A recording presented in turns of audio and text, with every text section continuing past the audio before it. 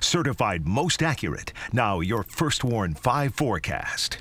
Good Thursday afternoon, mid-Michigan. We had a rainy start to our day, but we'll at least be clearing out for the afternoon. But the winds aren't going anywhere. Now we're taking a look at the First Warn 5 sky tracker. We do have this cold front that's draped across the lower peninsula, and as that moves through, that's going to start to drop our temperatures, but the winds are going to stay with that cold front. Now I'll show you on the First Warn 5 hour by hour that as we go through the afternoon, we'll actually start to see a clearing of skies. We'll have plenty of blue skies for the afternoon and for dinner today.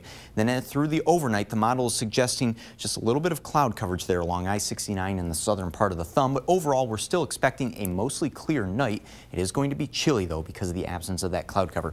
Out the door tomorrow morning, still clear, and the same case goes for lunchtime tomorrow as well. It's really going to be a nice sunny day tomorrow, just not as warm as today.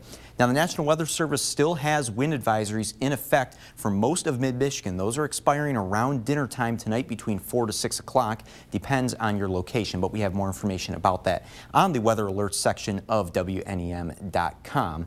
Now as for the rest of the day today though, we are looking at windy conditions, sustained winds between 20 to 30 miles per hour, gusting up to 40 miles per hour at times, and those temperatures slowly on the decline because of the passage of that cold front. But again, we'll at least be clearing out. And for tonight, still a breezy night, gusts up to 20 miles per hour. Our low in the low 30s though, again due to the absence of cloud coverage. And over the next 7 days, we're looking at that overall declining trend of temperatures into the weekend.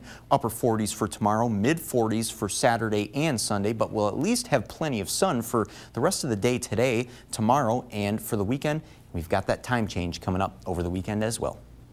Stay with WNEM TV5 on air, on the go, and online for more news and weather updates.